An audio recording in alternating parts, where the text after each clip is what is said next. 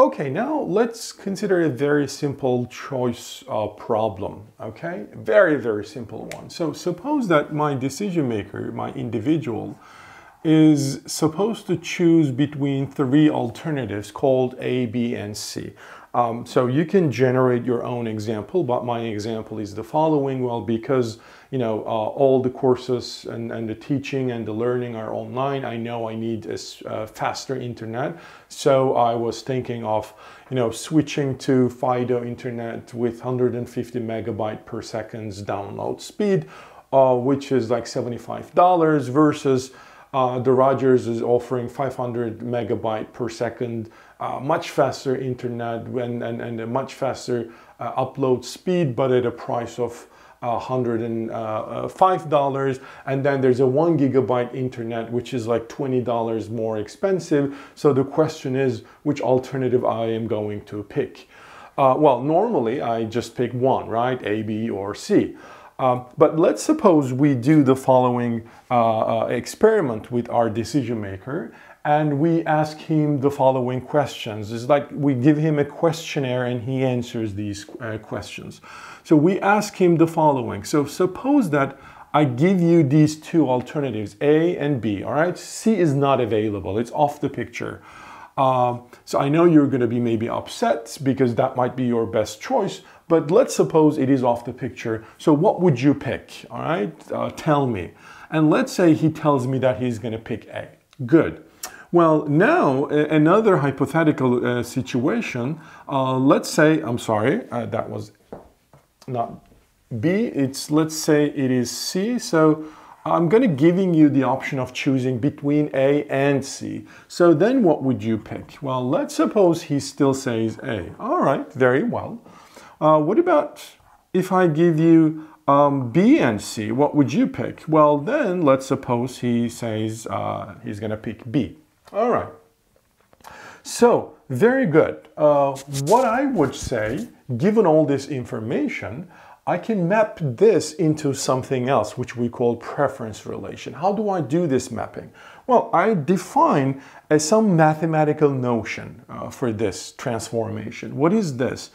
It's a binary relation. Remember, we talked about binary relation in math review. So if you don't remember, please go back to the math review videos and have a look at it.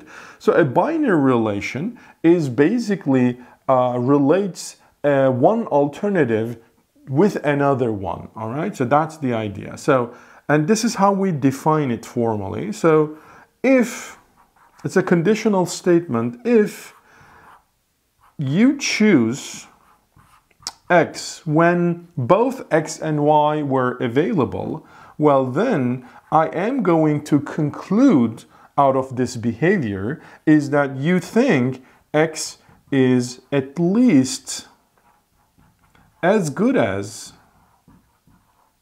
Y for you. All right? So X may be strictly better, but it is at least as good as Y. All right? So it cannot be the case that Y is better than X, right? If you think Y is better than X, you shouldn't be picking X. That would be awkward. So therefore, X is at least as good as Y. So this at least as good as Y is like greater than or equal to, all right? So instead of writing at least as good as Y again and again, instead we denote it this way. X at least as good as Y, and read it this way, or alternatively some textbook, and sometimes I also do the same thing, we just write it XRY. This is not the real number symbol, so X is at least as good as Y. This is how we read them. All right, so given that this is how I define my binary relation, what do I know? Well, I know that because A was chosen, both A and B were present, so this guy thinks A is at least as good as B. Very good. And here, because A was chosen, he thinks A is at least as good as C. Very well. And here he thinks B is at least as good as C as well. Very good. So if you again look at the binary relations video, you know how we define the relation transitivity. And so this binary relation is obviously complete and transitive. So what does that mean? Transitivity is a very nice condition. It basically tells me the following. You can actually rank those alternatives, all right? Because this guy is, not knowingly maybe, but he is ranking those, he's able to rank those alternatives. How so? Well, he thinks A is at least as good as B, means like A is either better than or sort of, the same level for with B. And B is at least as good as C, and A is at least as good as C. So therefore, you know what? I can rank these alternatives, A as being the top choice, B as being the second best choice, and C is being the worst alternative. All right, so that is possible. This is sort of the transformation from my individual's choice behavior to something completely hypothetical. Maybe he has nothing like this in his mind, I know, but he is actually behaving as if he has this preference relation. What else? Well, early economists went even further, and they said, hey, look, if this is a binary relation and a transitive like this way, in fact, I can create a function, we call it utility function, where the utility of A is higher than utility of B, and then that's higher than utility of C. So let's say utility of A is 10, utility of B is 5, and the utility of C is 0. All right? So then we say, well, so this guy is making a choice, but you know what? If I sort of create a machine, a robot, and plug this preference relation as this machine's priority list, all right, meaning always choose the alternative that is available and on top of your list. So that's how the robot operates. Well, then this robot with this binary relation or with this utility function, doesn't matter, and this individual will always behave the same way. All right. You may ask, well, why this utility function? Well, it's completely random. All it matters is that the A's utility is higher than B's utility, and then that's higher than the C's utility to sort of lead to the same behavioral observations with this preference relation. All right. You may say, well, U bar, where utility of A, U bar of A is equal to 100, U bar of B is equal to -5, and then U bar of C is equal to -500. So again, if I generate a robot and plug this utility function and tell that robot always pick the alternative which maximizes your utility, and at the same time it's available, well then this robot, this preference relation robot, and this individual will behave exactly the same way. All right? So that's sort of the way of generating preference relation and then sort of generating utility functions. So we economists go further than that and basically say, hey, you know what?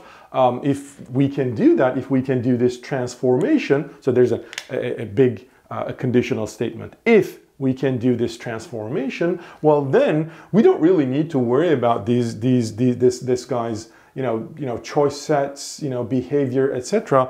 All I need is his utility function, all right? Or put it differently, I can say, hey, you know what? Instead of keep asking what he would choose, if I know, I am going to take his utility function, and basically this utility function is exactly as this guy, all right? So I'm going to treat each individual as if it is a utility function or a robot with a utility function. So I know this is a very strong and ugly impersonalization, but yeah, well, that's technically what we do. But obviously it's important how you generate this utility function. Well, everything comes from our observations of our individual's behavior, obviously. Without knowing this, there's no way knowing the utility function. All right, so one thing which is important is the following. So here we didn't ask this guy what he would pick if we offer him A, B, and C, right? Clearly, I mean, this question is, meaningless. What would you pick if only A is available? I mean, well, obviously we assume that you are going to pick one of those three alternatives. So there's always an option of, well, you know what, I'm happy with my current internet speed, so I'm not going to change it. But then that means my initial problem is something like this. I add another alternative O, which is my option, right? The status quo, not doing anything. All right? So for simplicity, I assume three actions, so I don't need the fourth one. So this question is meaningless, but this question makes a lot of sense. Now, what would you pick if we offer you all these three alternatives? Well, in order to conclude that, this preference robot and this utility robots behave exactly as this guy, well, this guy should be answering me A, right? Because this is the consistent way of choice. If he would, for example, answered me B or C, I would say, okay, hold on a second, there's something wrong, because this guy is not behaving as if my robot maximizing this utility or my robot with this preference relation maximizing this preference relation. So there's something off here. So we are next more formally define what should be consistent choice behavior. All right, and if it is consistent, can we construct such a binary relation or a utility all the times? All right. Well, these are very important questions, right? I mean, as a scientists, whether you were, scientists working on physics or chemistry or genetics or biology, we always want to understand how something operates, works. Is there a pattern in the way it works? For example, if we look at someone who is doing research on COVID-19 virus, right? What they try to understand is how this virus operates once it enters human body. If you don't understand that, clearly you can't create a vaccination for this virus. So you have to understand how it operates once it enters the body, within the cell. So what does it do? How does it do? Etc., etc. So the pattern is very important. If you look at an astronomer, he tried to look at the patterns of supernova or the stars. So same for economists. We try to understand the patterns. So by looking at the choice data of my individual, I try to understand the pattern, all right? And so here the pattern was like he was choosing A here, B here. Okay, it seems like there's a pattern, but the problem is his pattern is not consistent, all right? So the next important thing is the consistency. Well, it is not random. So randomness is kind of problem. Well, not always. We can also model random things, but utterly random behavior is hard to study, right? Why is that? Well, because it's random. It's not easy to predict it. All right. But by the way, most of the random events have some patterns. Still, I don't know if you have heard of them, but like the random walk. So one assumption is, for example, stock market prices. It seems like random, but actually people sort of test it. That it may actually fit to some stochastic processes like random walk, for example. So what I mean is that even a random environment can be modeled. So you can find a trend in a random environment, but so we are creating the simplest model. So therefore, for this simplest model, we don't want to look at the random environments. So we want this guy to be consistent or sort of showing consistent behavior, and clearly this is not consistent. Later, we will also formally define what we mean by consistent behavior. So one example that is not consistent.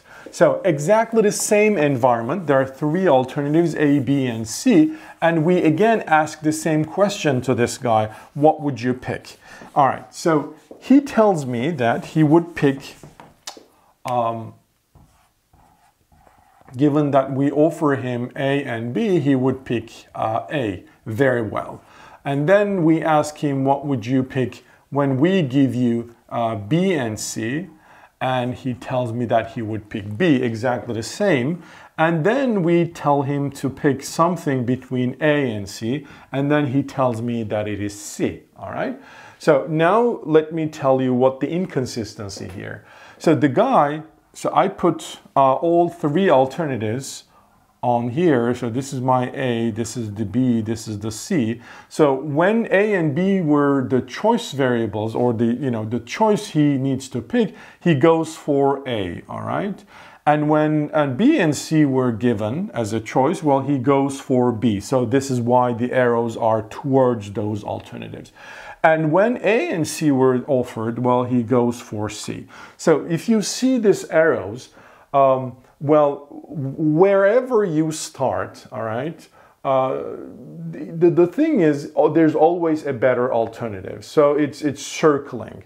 In the previous example where the answer here was not C, but it was A, if you remember, if you graph this picture once again, A, B, and C, it was A here because he prefers A to B, and it was B here, and then it was A here. So sort of wherever you start, if you start at A, you're going to stick to A. If you start at B, you're going to prefer A, you're going to go for A. If you start C, you're going to go for or either B, but then A. I mean, eventually you're going to go for A. So if my current internet is one of those, all right, in this environment, I know what the best alternative is, all right? Here, however, again, if my current internet is one of those alternatives, well, then I don't know which one is the best alternative for me. So this is an inconsistent behavior. We haven't defined it formally yet. We will. But why this inconsistency is not a good thing, and so we want to get rid of those inconsistent behaviors? Well, Ariel Rubinstein has a very nice example, and his lecture notes are online, available, open source.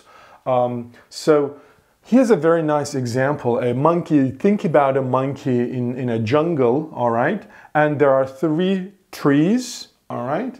And so he needs to pick one of those trees to sleep in. So currently the monkey is on the floor of the forest, and it's dangerous to spend the night. So he has to pick one tree.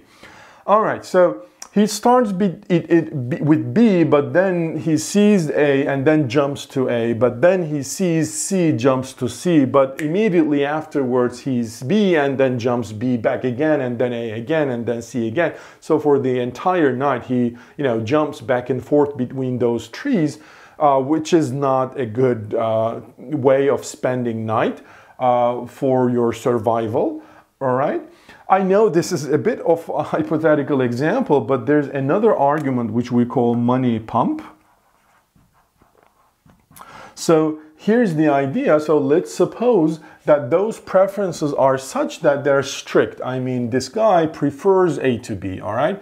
We denote it this way: A script greater than sign, B is strictly better than C, and C is strictly better than A. And that means, and also make the following assumption. Let's suppose if A and B are offered, all right, and if the guy holds B in his hand, if I tell him that I'm going to give him, so this is B, so I'm going to give him A, the red one, and charge $1 for this, he will still go for A, all right? So he prefers A way too much than B. So this $1 is not a significant way of changing the preferences.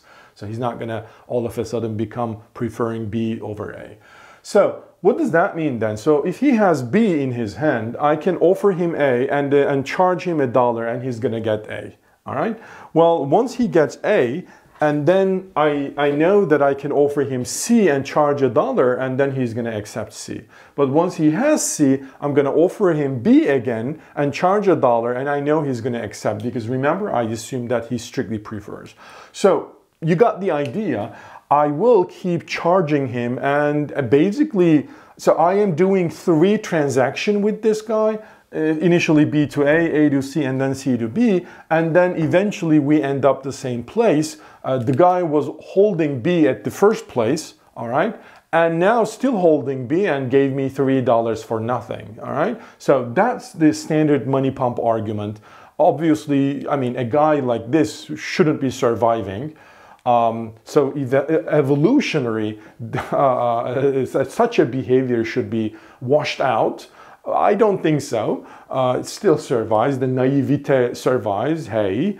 But, you know, so therefore, such naive behaviors should be considered inconsistent, and so we get rid of them. And so the next episode, I'm going to define what we mean by consistent behavior. Later, we're going to call it rational behavior, by the way.